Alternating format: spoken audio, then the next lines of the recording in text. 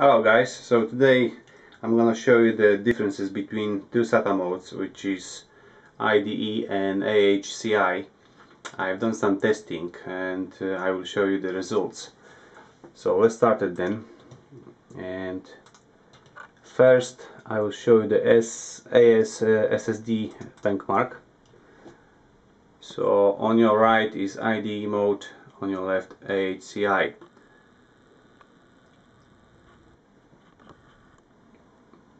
Let's focus on the read speed, because I don't bother about the right one.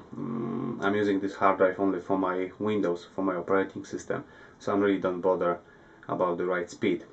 So as you can see, on the IDE mode I got 227 megabytes per second, and on AHCI I got 268, and the biggest difference is with the 4K 64 thread test, which on the AHCI I got 173 megabytes per second, on IDE only 29, so it's huge difference here.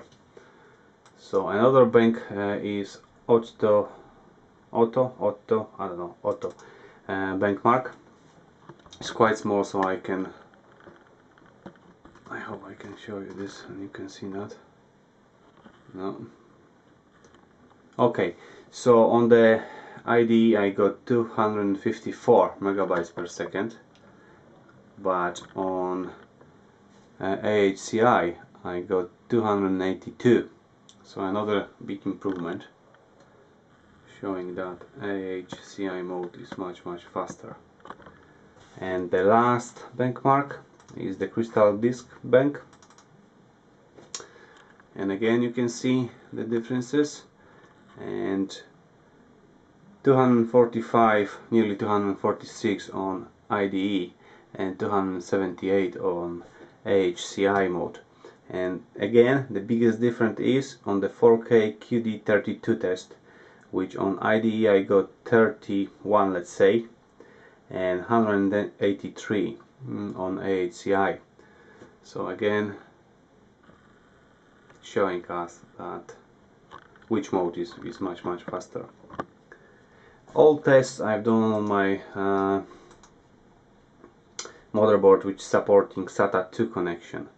With SATA 3 probably that will be much higher results, but unfortunately I haven't any, so I can't do any tests. And I'm strongly recommend that you should use the AHCI mode if you are not using yet.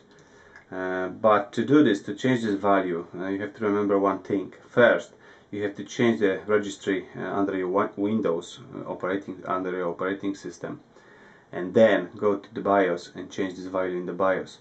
If you won't do that, you will crash your systems.